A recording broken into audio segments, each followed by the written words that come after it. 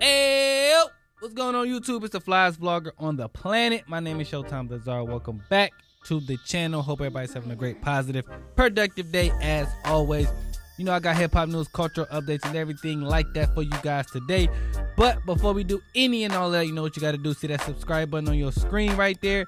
I need you to click that, turn that bell icon on so each and every time one of my videos drop, the content that I'm providing to you, you don't miss it. Let's get into it, y'all. Drop my intro.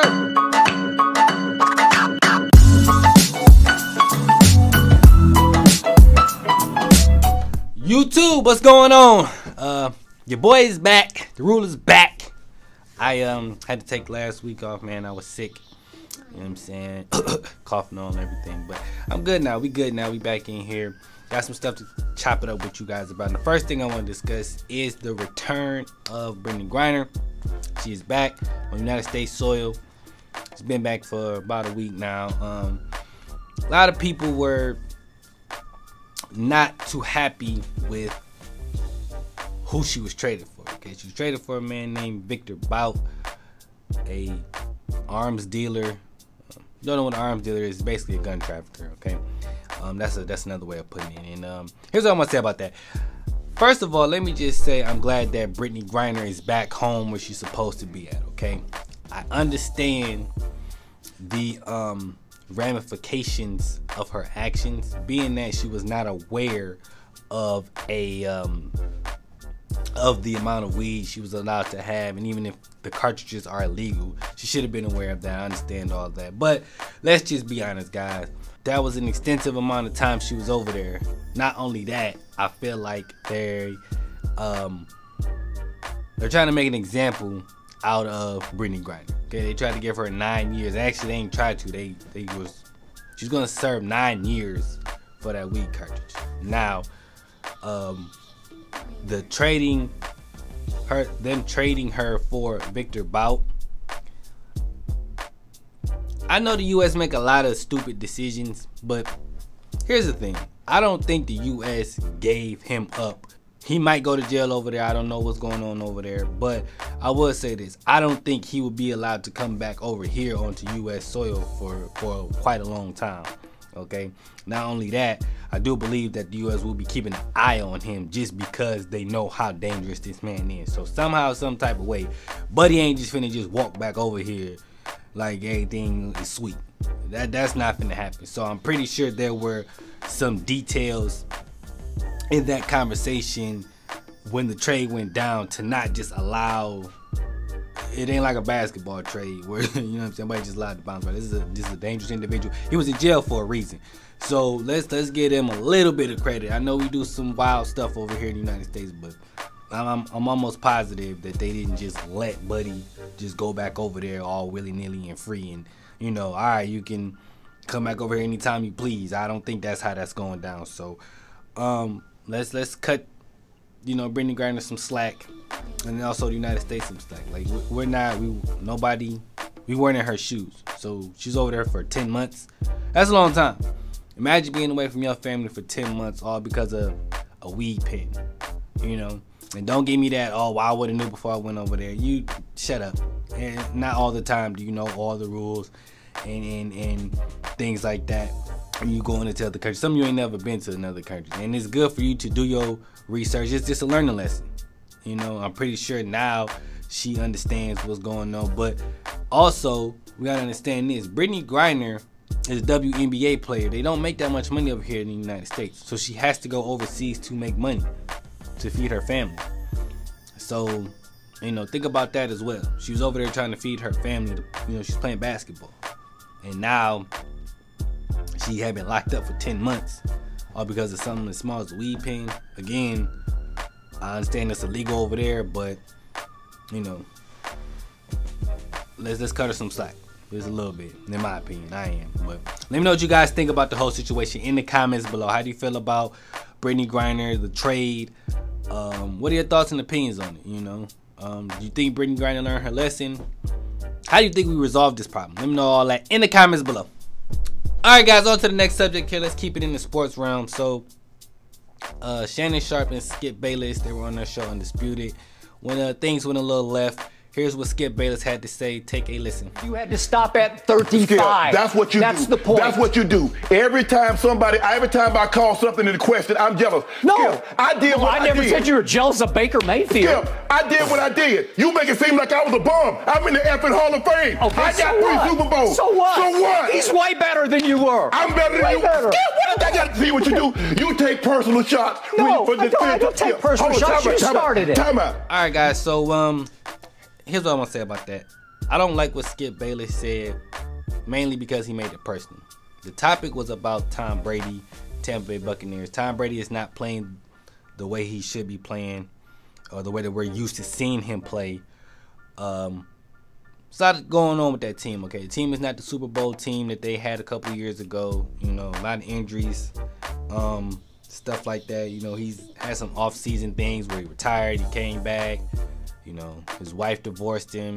Antonio Brown's running around with his wife, all type of weird stuff. So it's weird, right? He's got a lot going on. So the team is just not, they're not rolling right now. I think it was lame for Skip Bayless to personally attack a guy that he chose in Shannon Sharpe to do that show with, just because he said some things that you don't agree with about Tom Brady. Like, that's whack. You know what I'm saying? I think Skip Bayless should publicly apologize to Shannon Sharpe because it was lame, it was corny, it was out of pocket, you know. And on top of that, Shannon Sharpe is 100% right. It's not like, Skip, you're sitting across from a guy that is not a 3-time Super Bowl champion and a Hall of Fame tight end. You know what I'm saying? Like, you sitting across a guy that, if we're being honest, has the qualifications to discuss the greatness of a Tom Brady because he played football and has won multiple Super Bowl rings just like Tom Brady. So to me, the only person that's sitting at that table that's unqualified to have that conversation would be you, Skip Bayless, because you never played professional football. So if anybody has a critique of him, it should be Shannon Sharpe, which is probably the reason why you chose him to talk about it, because he's qualified to have those conversations. And just because you feel like, well, I don't agree with that, now you want to say, well, he's better than you. By whose standards? You know? Like, I didn't like that. I think he made it too personal, and I think it was lame on Skip Bayless' part, man. I think that, you know, it was uncalled for, man. That's your friend, and you made it personal. And plus, it's embarrassing on national TV for you to, you know, kind of call out your friend over a guy that you probably don't even know that well. You know what I'm saying? This is a guy you work with every day. You know, so I thought that was whack. But let me know what you guys think about the whole exchange. What were your thoughts and opinions? How do you feel about what Skip Bayless said? Was he right? Was he wrong? What do you think about Shannon Sharpe's response? Let me know all that in the comments below.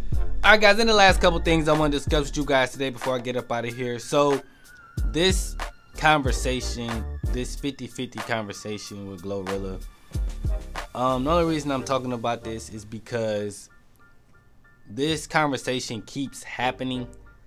It's like, at the end of the day, bro, I'm going to just say this. Stop letting the internet tell you how your relationship should go. I just think we need to let that go. We need to move past what works for you works for you. I don't know where we get this notion of if it works for me, it has to work for the next person, It don't always work like that. Sometimes the way that you get to your destination might be a little bit of a different path. And I think that we tend to let the internet say what's right and wrong when it comes to certain things. There is no right or wrong when it comes to your relationship. What works for you and your partner. Okay, so that being said, if Glorilla wants to go 50-50 with her partner, with her man, that's her business. She expressed her opinion on it, and it's okay to talk about it.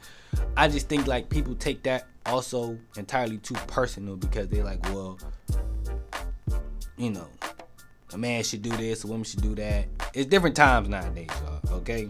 You gotta adjust with the times. So whatever, however y'all feel like it should work for y'all, make it work for y'all. That's all I'm gonna say about that. I'm not finna go into great detail about that because it's an age-old conversation. I feel like there will never be a real solution to it. It's just whatever you and your partner are comfortable with, make it happen. Last thing I do want to talk about though is holiday time. The reason I want to talk about the holidays is because I also see this pop up a lot, and I just want to talk about it. Holidays are always tough, okay? Because especially for my generation, we are older. Holidays when we were kids were different because our parents made them different. I feel like a lot of us have not grasped the concept yet that we are the parents, we are the aunties, the uncles, and you know, so on and so forth. So the traditions that we are used to, probably need to start your own now. Okay, stop getting on this internet every damn year saying the same thing, talking about holidays just don't hit like they used to, holidays ain't this, and blah blah blah blah blah blah. If you got kids of your own, stop trying to make Christmas feel like when you were 12, when you were 10. It ain't gonna be that. Because I'm pretty sure when our parents were our age, Christmas didn't feel like when it did when they were kids. So just start your own stuff. They had to. The stuff that we do that we were used to when we were kids, a lot of our parents probably made that up. Get creative. Make the holidays what you want to make them. Y'all running around here just buying gifts and then just want y'all kids to open them on Christmas. That's why it don't feel like nothing.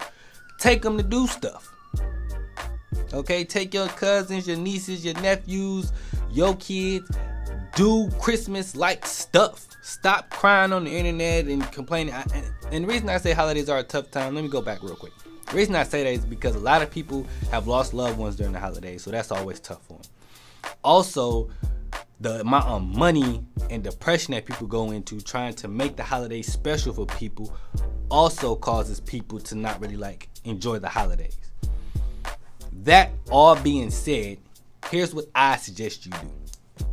Create your own traditions. Again, do holiday stuff. Go see a movie. Go Christmas caroling. Go decorate the tree. Go play holiday games. Invite friends and family over on Christmas Eve. Like, come up with something that feels holiday spirit to you. Because a lot of times the stuff that y'all complaining about is just y'all lack of being creative and y'all want somebody else to do it. Make your own traditions, man. Make your own fun. Make the holidays personal for you. That's what it's about. And y'all not doing that. Quit being lazy. Let me know what you guys think about that in the comments below, man. But I'm out of here, y'all. Thank y'all for tuning in. And as always, until next time, I'm out of here, y'all. Peace.